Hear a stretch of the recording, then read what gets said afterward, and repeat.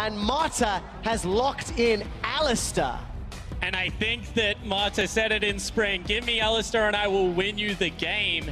A lot of jungle attention in the LPL as now Marta goes for a roam. Oh, that's Marta. a flash pulverized. Svenskerin's in trouble. Remember, there's no flash. First blood picked up to MLXG. And Marta headbutts him back onto the grounded zone there, so he can't ward hop away. Svenskerin may want to change that. Collapsed on. Sonic Wave, ward hop. The Sonic Wave connects. Svenskerin follows him over the wall, but MLXG's running at a mile a minute. He's got the close down. Flash forward. Sonic Wave. Dragon's Rage. Svenskerin gets the kill. He's now going to be in trouble. The recipient of another dive. No flash available for Sven, but a good stun from the Slicing Maelstrom. This should be a relatively easy kill, unless MLXG can get involved. Looking at the minimap, Xiaohu's coming up from the jungle, and Sven's in trouble. Onslaught of Shadows available. MLXG jumps out, but Sven gets away. Unfortunately, Horns has found... Phase extends here. This is a really strange game from RNG that I've seen. Svenskerin has found Xiaohu delivers the shockwave. That was exceptional.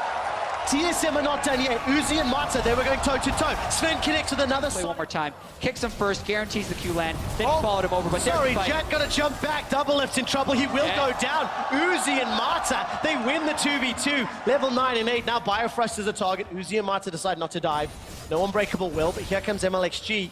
Onslaught Uzi from the looks of it. Oh, and it's happening again. This is not a replay. This is live. Biofrost gets taken down once more.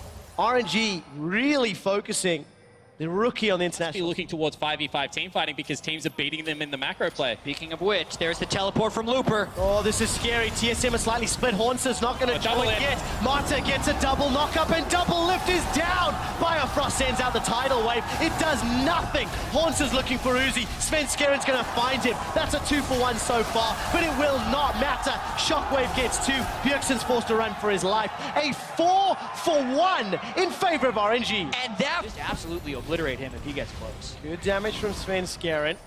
MLXG going to use that speed boost to get up, but Bjergsen's caught. He's down. He's dead. They got him. Mata got him again. He's 100% kill participation. That was a flat. Gonna allow them access into TSM's jungle. Hornster gets caught once again. Grounded by that Cassiopeia. Xiaohu now trying to back away. Kill onto Marta. Svenskerin forced out. Red buff traded for Marta's life. So this... Again, looking for it on the hunt. Good flash. Oh my goodness. Three-man knockup. TSM are getting destroyed. They've already lost 2. Bjergsen and Svenskerin trying to run for their lives. The shockwave's already used. Hornster goes golden, but he's going to get taken down. Knocked up once again by Marta. Marta still with 100% kill participation. RNG go for Baron.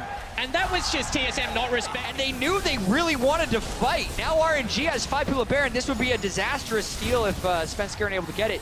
But Mata is so good on Alistair. The reactive flashback. And it always works out. Yeah, does seem to be the case right now. Focus down the bottom lane. Hornster just gets dropped. So easy for RNG. Onslaught of Shadows and on the hunt with Baron buff. They're pushing the tower. That's the thing. They have an Alistair ultimate light favorites against RNG, and it really depended on how well RNG had practiced since their disappointing final in the LPL. Looks like they practiced pretty well. Another easy kill. And just one more time, not respecting vision control aim, because you have to remember, Svenskerin was styling on RNG's jungler earlier on. On the hunt was thrown down, in fact. Yeah, they see Bjergsen again. Shockwave doesn't hit anybody. Bjergsen just gets run down. Cut through like a hot knife through butter.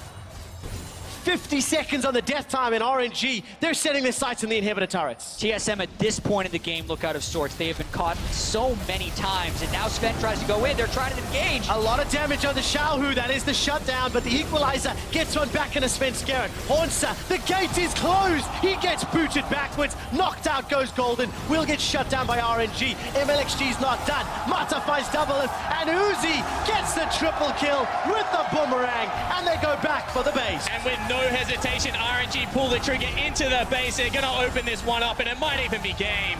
Yeah, Bjergsen's still down for 15, 40 seconds on Hanser and Doublift. Uzi is huge, 7 kills. They're going for the game. They are indeed. The Nexus turret is the focus. MLXG's got a GA, not even going to need it. Nexus turret number 2, RNG take down TSM. RNG destroy the hometown heroes and are victorious against Team Solo Mid.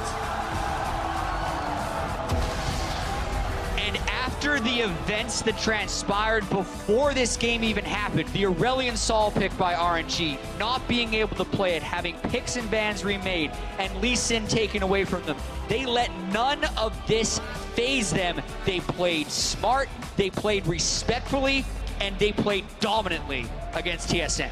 And they were willing to give up that early game advantage, continue to seed out objective after objective, 2 turrets, 2 dragons. But when they felt they were strong, they are still such a decisive team fighting team.